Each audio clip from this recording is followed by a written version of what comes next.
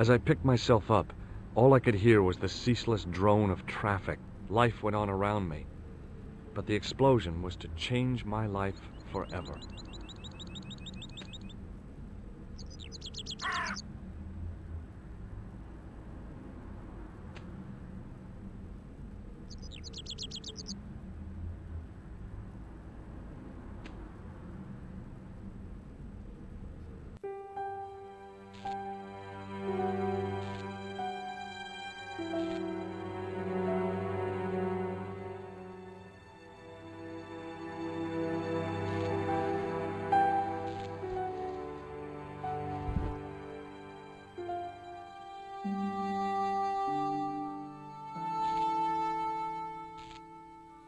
Oh, my head. Never again. How much vodka did I drink? Oh, no, don't tell me.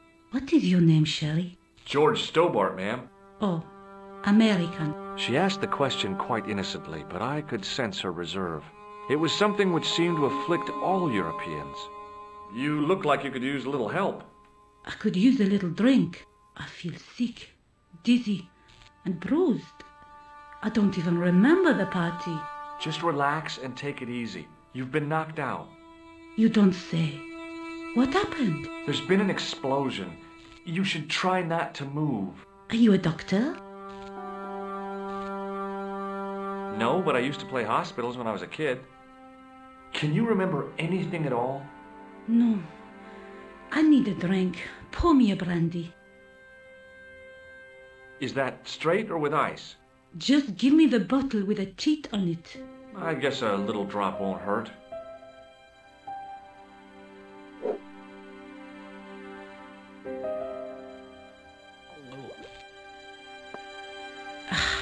That's better. She knocked back the brandy as if it was water. I was glad I wasn't picking up the check. What about your man? Is he dead? I think he might be. I've never seen a real-life corpse before, except for Grandmaman. That was different. She was family. Has he gone stiff? I shouldn't think so. He's only been dead a few minutes. Stay here, mademoiselle. I'm going to look around for evidence.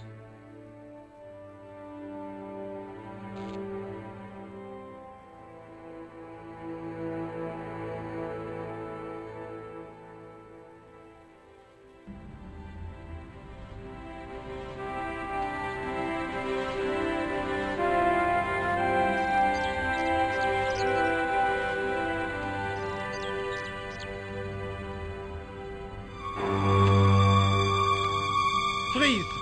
Hold it, right there. Whoa, don't shoot. I'm innocent. I'm an American. Can't make up your mind, huh? I demand to see the American consul. Drop your weapons and get down on the ground. Put that thing away, Sergeant Blue. I apologize, monsieur, but I cannot permit you to leave. Am I under arrest? Ah, no, I would simply like to ask you some questions. En avant, to the café, marche.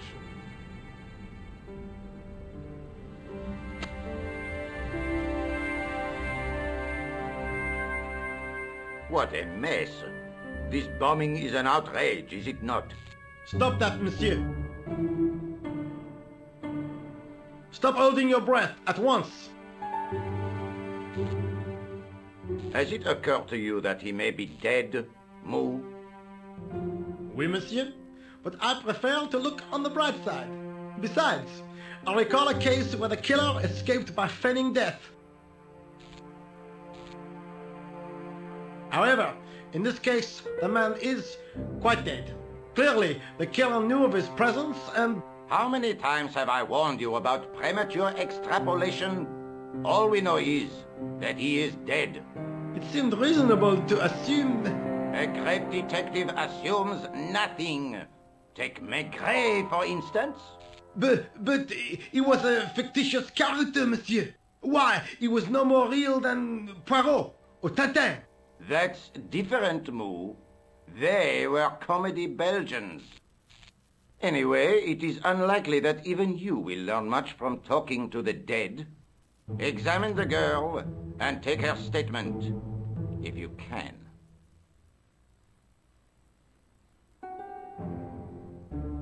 I doubt if she is in a fit state for questioning, monsieur. It smells to me as if she has been drinking. As I feared, we have stumbled upon a den of iniquity, Moo. Leave her to me, sir. I am used to handling drunken women. I do not doubt that for one moment. Et maintenant, to business.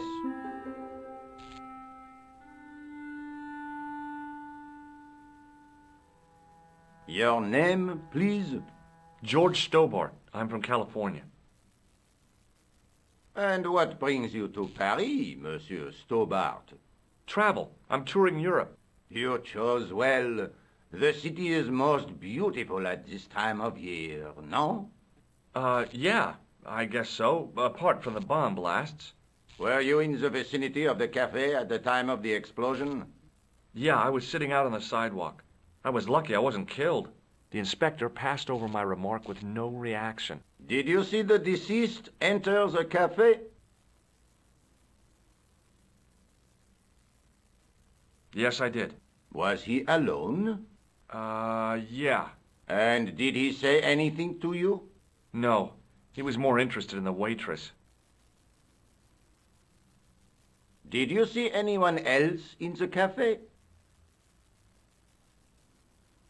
Yeah, there was a guy dressed as a clown. He was carrying an accordion. An accordion? Bon, the picture is forming in my mind, and it is not a pretty one. Is the girl all right, Moo? She'll live if she survives the hangover. She doesn't remember seeing a clown, monsieur. That's odd, don't you think, monsieur? Who am I to believe, I wonder? Eh bien, I have heard enough. What do you mean? I am satisfied that you know nothing. You may leave. I hope this little incident does not spoil the rest of your vacation. What about my personal safety? Can't you at least give me some advice? What can I say? Stay alert and look out for suspicious characters. And don't cross the road until the little man shows green. Great advice. I honestly believe you are in no danger, monsieur. Should you remember anything of importance, please contact me. My card.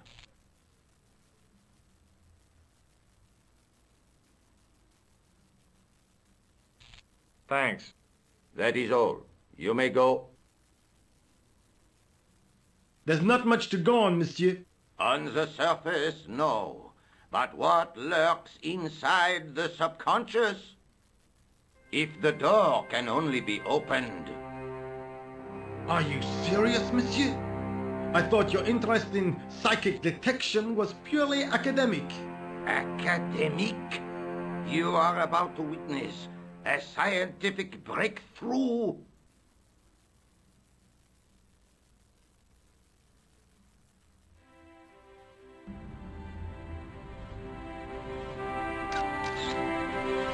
Excuse me, mademoiselle? Hi, my name's George Stobart. Oh, an American by the sound of it. Yeah, that's right. On holiday in Paris. Some holiday, huh? You were here when the bomb went off? Sure was. Sat right out front of the cafe. Did you notice a middle-aged man, maybe 60, with an hat and overcoat? I couldn't believe it. She hadn't even asked how I was feeling. Yeah, he went inside just before the bomb exploded. You weren't related to him, were you? Oh no, nothing like that. I am Nicole Collard from La Liberté. What's that, some kind of nightclub? No, it is a newspaper. You're a reporter? I'm a freelance photojournalist. Say, you can interview me about the bombing. You know, an eyewitness account. Minutes after the outrage that shook the whole of Paris. You know, real-life drama, human interest, that kind of stuff. I'll just stick to the facts, thank you. Did you see who planted the bomb? I know it sounds crazy, but he was dressed like a clown. Oh, God. It's him again. See you again, I hope. Adieu, monsieur.